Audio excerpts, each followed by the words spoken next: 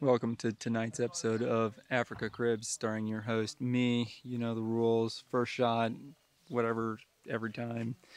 Anyway, so there's my tent. There's our guide's tent back there. It's disheveled, and I think half the sticks broke on it, and it's falling apart. Behind me is Dan's tent. Dan's sitting over there. This is the campsite, though. Pretty well groomed grass area around here. It's even got a pool, so that's actually really nice. It's got a restaurant, but we cook our own food, so we don't use it. And we eat pasta and beans every night, and bread, and peanut butter, and jelly. Anyways, so this is a really nice campground.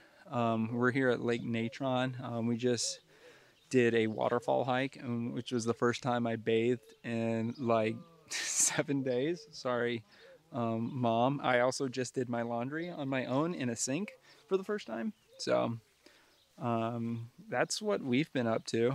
So that's Africa for you. The bathrooms are nice here, so that's good.